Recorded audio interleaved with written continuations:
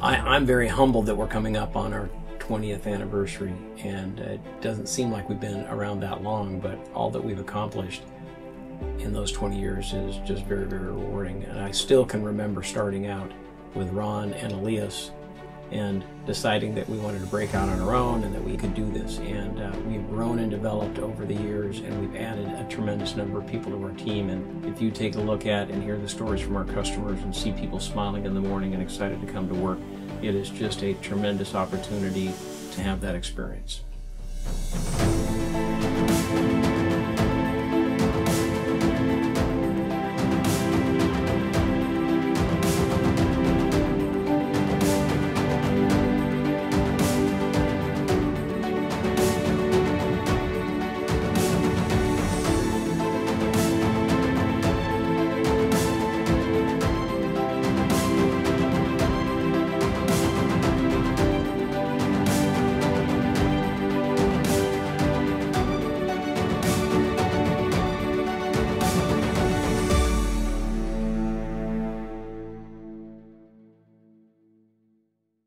The leadership at Pacific gets it, and they impart that knowledge and that information through their training programs and giving the crews who are on site doing the work, giving them the credit. And they're the ones that are there doing the work every day, and it shows, and it matters. We talk about our culture being one of the keys to our success. And when we talk about our culture, I mean, you have to go a little deeper and find out what exactly it is. And I really believe that is our employee appreciation. I really believe that an employee that feels appreciated will always do more. I love the people I work with. We're respectful of one another. We have fun. It's like my second family. It's my home away from home. We're a growing company. We have 3 branches. We have quite a few employees. It did start off with just 3 guys in a truck, and I feel like in that growth they haven't lost their commitment to their employees and treating everybody individually, knowing everybody's name, caring about them and their families. We do barbecues for the guys every other week. The managers all cook for the guys that come in. They sit down, they eat, and they go home, and then we stay and we clean up. We also have the company picnic, and that's in the summer of every year. We will bring their families, and we'll have music and food and some sport-related activities. We also put together for the last 2 years a Hood to Coast team. It's 12 employees that run 199 miles, and it's a relay.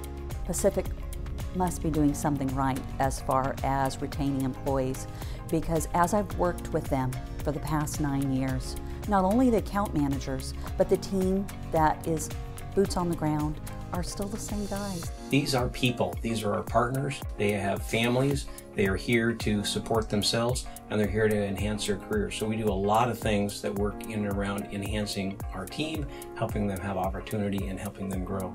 We have a crew meeting every Thursday, and also they give us a training about the work they need to do in that week, like pruning, stuff like that, fertilizing, pesticide.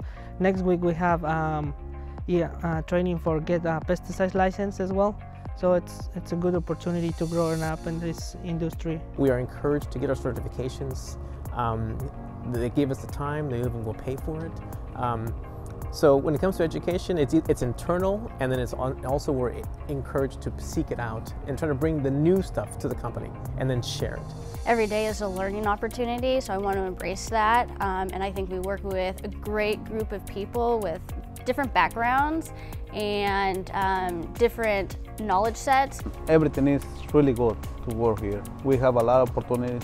They are constantly in communication with us. We don't have to wonder where things stand or whether something's getting done or whether something's not. One of the things that my account managers have put into place this year is they send me pictures of every single thing that's being done on the property, so that I don't have to take the drive out there to make sure that the work's been done. They're proactively making sure that I stay informed. It's really about the communication.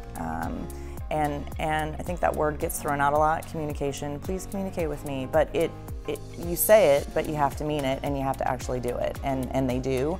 We are constantly driving our properties and communicating any landscape-related issues, but other property issues that we may come across. I also find that using communication tools like pictures help a lot in terms of conveying your ideas or the solutions for any issues that come up. And one of the things that I have seen from Pacific Landscape that they excel at is their client communication. At 4 a.m., Josh, Artemio, they're on the emails, on the text, sending photos and reaching out to us so that we know that our day can start and that things are going to be safe. I've worked with, I think, every area manager that Pacific has, and you develop a friendship and a relationship. One of the things that's been really rewarding for our team is customers will call occasionally and say, oh my gosh, I have this crisis and you probably can't, and whatever follows that doesn't really matter what it is, that they just laid down the challenge of we can be heroic when they say you probably can't. They're often out there more than we are, and so they know that they are our eyes and ears, and they report that back to us, and we depend on that. Maybe we shouldn't, but we end up really counting on them keeping an eye on things for us. And I tell other vendors that all the time, that is the model that I would like to see.